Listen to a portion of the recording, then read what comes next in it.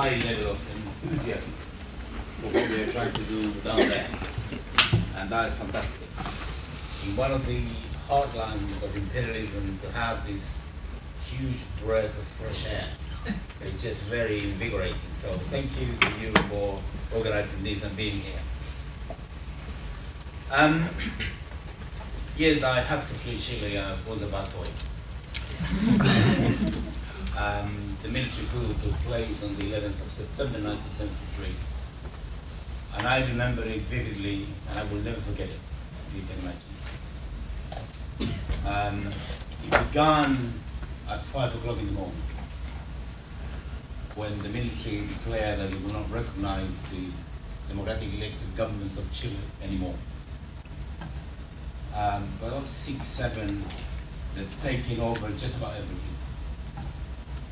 They have surrounded the presidential palace with tanks, and they demanded the surrender of the president. Salvador Allende had the possibility of making a final speech, and it was heard through one single radio, the Magallanes radio. And the reason why we only listened to that one was because the military had bombed all the other radio stations that they could. Therefore, there was no possibility. And he called us to come to defend the government, which we did. And it was very traumatic.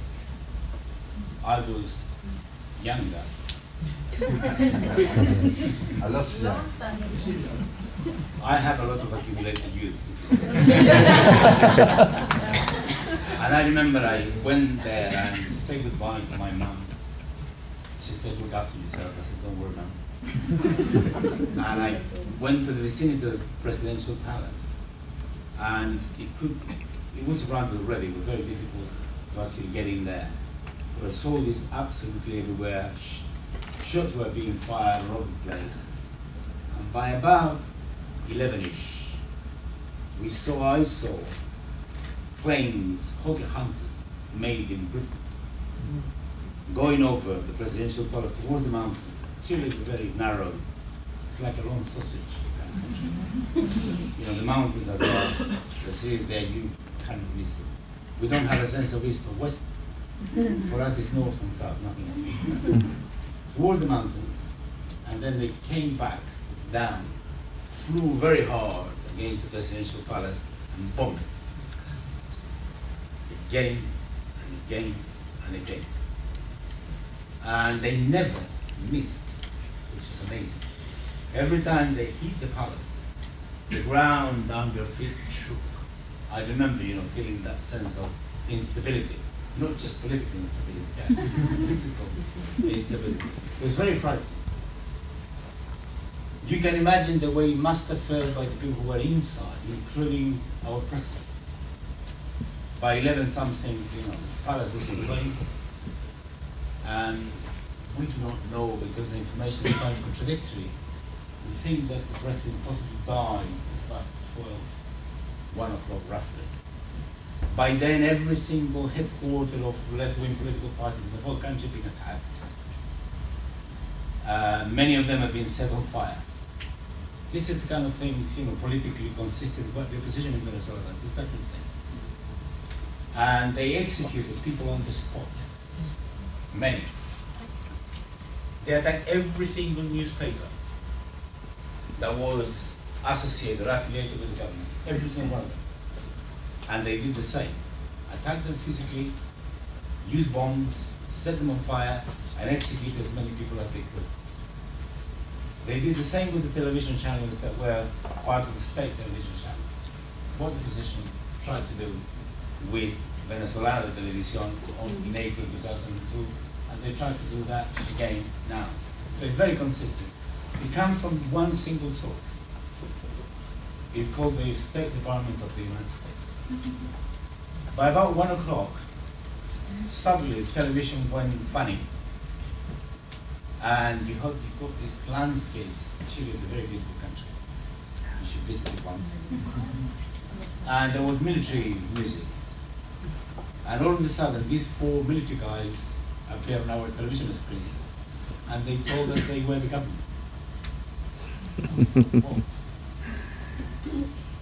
And they said very clearly that they were the government and they were not going to accept any kind of dissension, resistance, opposition, and they emphasized of any kind whatsoever. Any such attitude by anybody would be dealt with, they said, by people being executed on the spot. They kept using that phrase. It's quite terrifying. You think, wow, I've seen a lot of films on television, and this is real. By then, at 1 o'clock, it was dangerous to stay around the presidential palace. We were rounding people up. Many ministers already had been taken. Some of them already been assassinated, clearly. And they were rounding up people up, absolutely every part of the country, particularly in Santiago. And they did not have enough detention centers. So they have to use the football stadium to put people in there, which they kept thousands.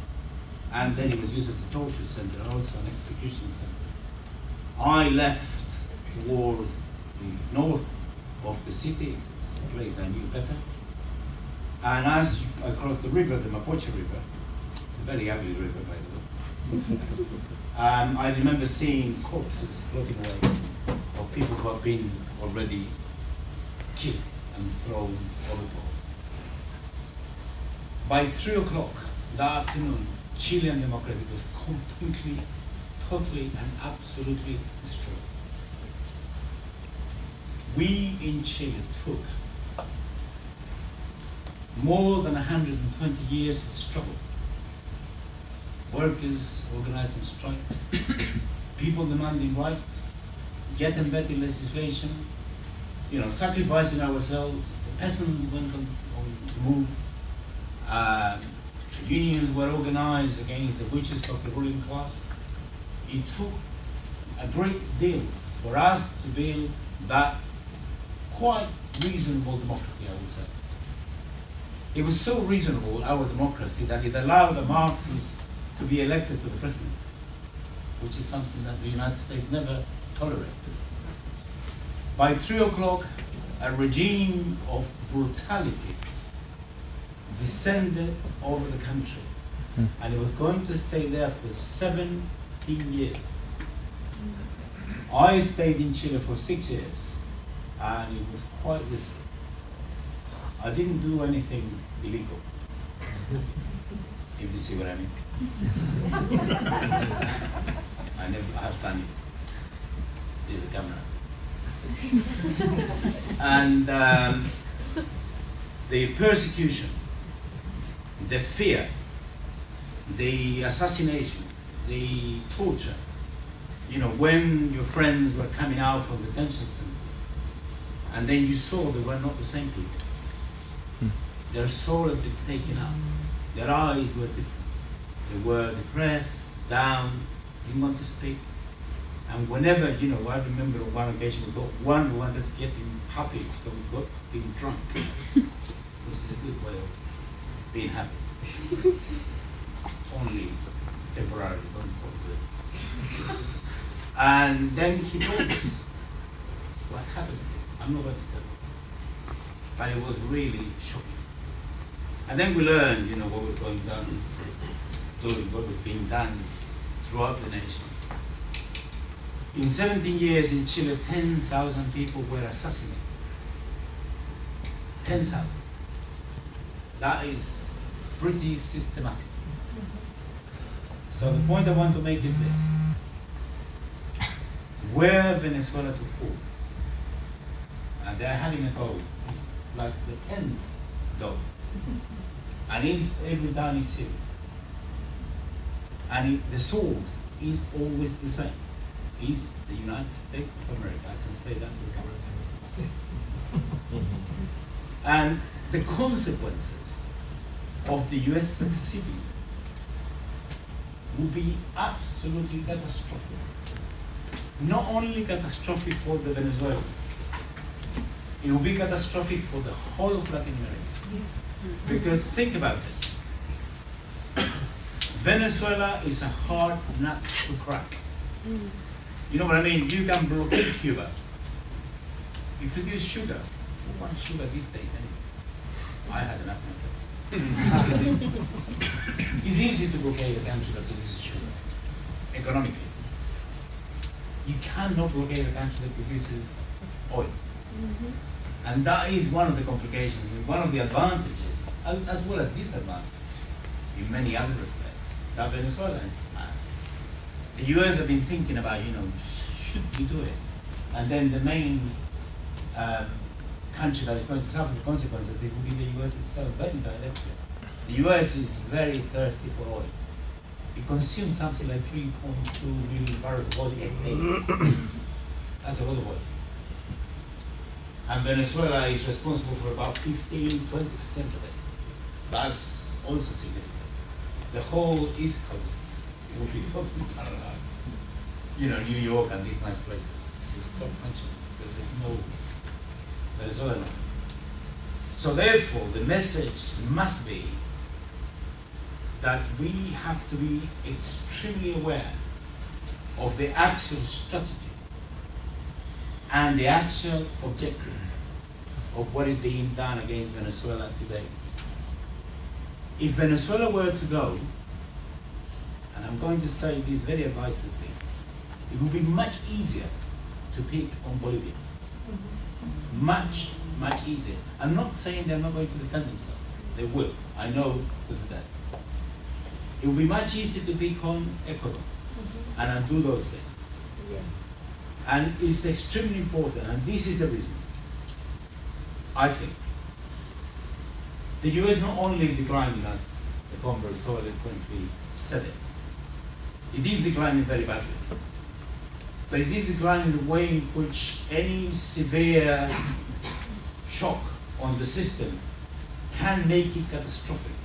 And I fear that those nutcases in the political class in the US might just think irrationally, and God knows what they might do. Because there are nutcases, absolutely, so many in there. And I'm not talking about crazy people who use the computers.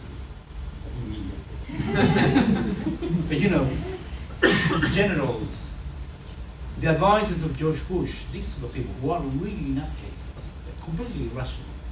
When the attack took place on the towers, Mr. Wolfowitz, the Minister of Defense of the United States, went on television saying that they had a list of 50 countries they were going to attack.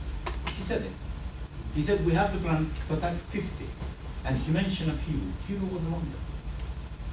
And if he had got the permission from the White House and they had won the debate, they would have done it. And Afghanistan was first, and then Iraq, and then they would have gone for it. So we have to be extremely conscious of this. The United States has a GDP that is 17 trillion. It's quite big. Venezuela is 400 billion GDP. Very big, but small compared to this monster. But the United States owes about 18 trillion. And in about 2–3 years, according to the IMF, that usually I do not quote, the United States is going to be number 2.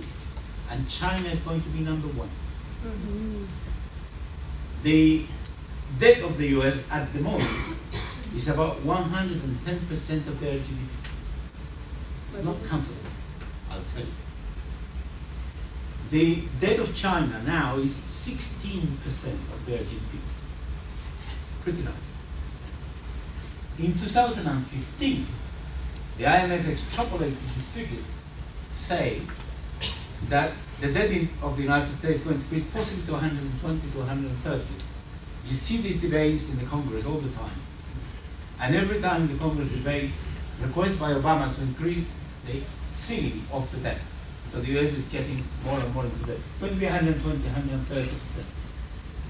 The China debt in 2015 is going to be 9%. In other words, the US is going down, this other one is going up. The US is losing his hegemony in the Americas, and it's losing it very badly. And that's why it's reacting so quickly. And the point is this, strategically, were the US to lose its hegemony in Latin America, it cannot call itself an empire because you haven't got the base from which to operate.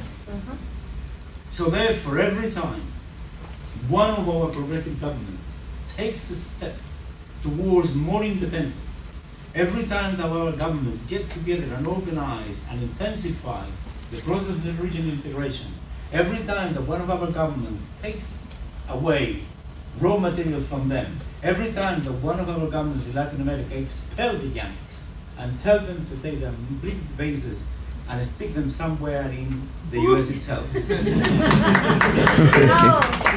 really is a step forward, not just for us, Latin America, is a step forward for humanity.